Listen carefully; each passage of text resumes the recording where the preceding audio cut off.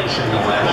Interesting, too, the two leaders in all of the other divisions, that would be the New York Mets and the Dodgers. They are the only two leading teams in their divisions with below 500 marks on the road. Just a thought to keep in mind. But the Dodgers are home where they've won 7 straight.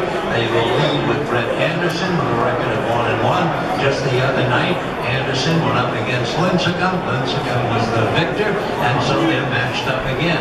Lincecum, by the way, 10-7 lifetime against the Dodgers. And talking about a rematch, remember tomorrow night, it'll be Madison Bumgarner going up against Clayton Kershaw.